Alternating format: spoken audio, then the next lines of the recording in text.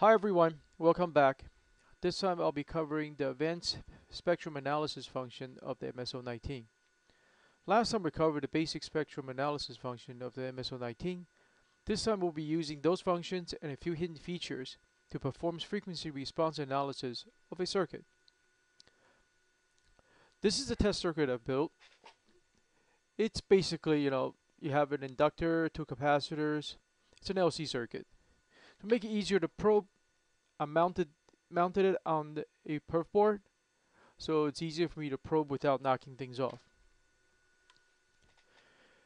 And to perform a this is basically what a circuit looks like. You got an inductor, you got a cap, and then you got another cap to ground, and then we'll take our measurement right here. And inbound we'll be sending something like a meg of signal. Let's see what it does and what it looks like on Spice. So run the Spice analysis. It shows that this circuit runs pretty flat. At 100K, it has a peak, dips down a little bit, and goes out to 1 meg. Typically, to do a measurement like that on a circuit, normally you go like this. You take a signal generator, you input into your circuit, and you either do a peak measurement or you can do a spectrum analysis measurement, and then you sweep it. You sweep from point to point to point or across all frequency bands, and then you write it down, and you plot it out. It takes a long time. So another technique one can do is we can send a broadband white noise into the circuit by pumping into the circuit, and then whatever comes out on the other end, you take a measurement. And that's the technique we'll be doing today. One of the hidden features in the MSO-19, it's a white noise generator, and it comes out on the out connector. To turn it on, you go to setup,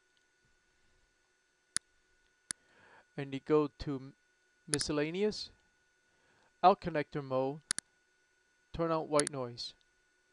Normally you leave it at trigger out. If you leave it at white noise, you're going to end up not being able to trigger anything. Go to white noise, done. So now if we have it on auto mode and we probe the center of the 19, you see we have a noise you have a broadband white noise. This noise runs up to, it's being clocked by a 100 meg clock.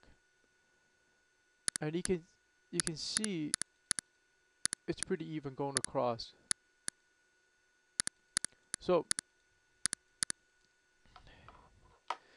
what we'll do now is we're going to send the signal into our circuit, and let's see what it looks like.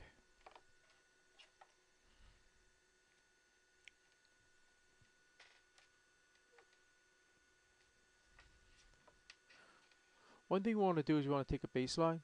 So we'll see what the signal looks like inbound. So I've clipped it on the inbound outside of the BNC. Go to the FFT, do this power spectrum, and let's see, and then it's going all over the place. So what we'll do is we're gonna turn on average. We're gonna zero out. We're gonna reset average. Turn off the actual waveform. I have it set for hemming. I was just gonna let this run for a bit.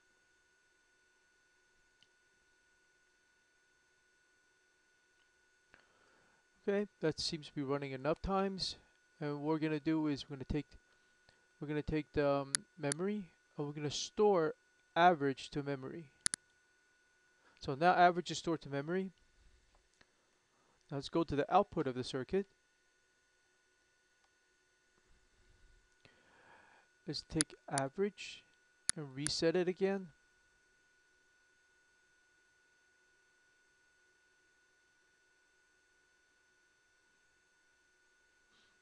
Right away you can start seeing that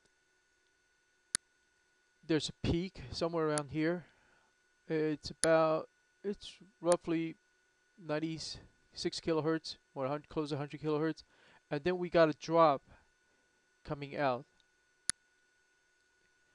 And if you look at the SPI simulation, we got a peak, and then we got a dip, and it stays below the inbound signal, and that's exactly what it looks like here. But to get a better measurement, what you need to do is you take this average. I'm gonna hit stop. You take this average, and then you're gonna subtract what we had stored before. So when you go to display difference, we're gonna take the memory what we store, and then actually we're gonna take this current average and minus the memory, and that is the frequency response of the circuit that of this LC circuit, and it matches our SPICE simulation. Let me shut off the average channel, and this is what you have. Your incoming signal is 0.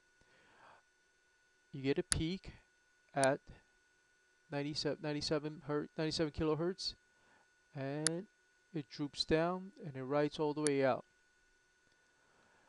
That's it for this time.